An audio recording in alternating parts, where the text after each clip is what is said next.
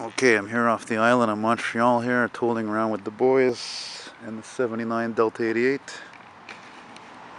And look what we've come across here, this badass 80s Cadillac Fleetwood BROUGHAM lowrider. Hitting all the way to the ground there. What a fucking beauty, man. And it's so dark I can't even tell what color it is. Is it black? Is it blue? Is it brown?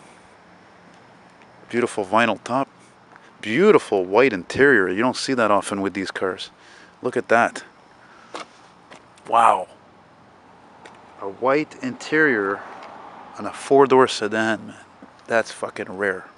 Usually that's the kind of thing a coupe had. I still can't figure out this color. I guess it's because it's dark, you know? What a beautiful boat, man. Look at that. Nice exhaust tips, dual exhausts. Wow. Got Pimp Mac Daddy written all over it. Outstanding.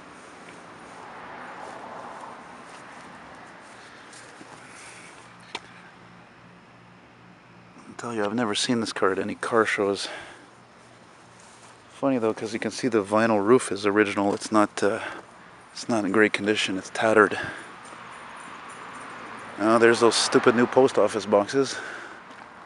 Fucking stupid Canada Post. They don't want to deliver to home anymore. Look at that, man. Awesome. This might be the finest 80s Cadillac Fleetwood BROUGHAM I've ever seen, man. Fucking beautiful.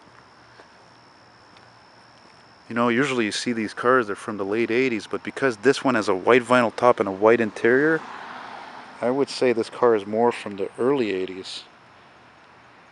Outstanding. Anyway, I hope you guys dig it as much as I do.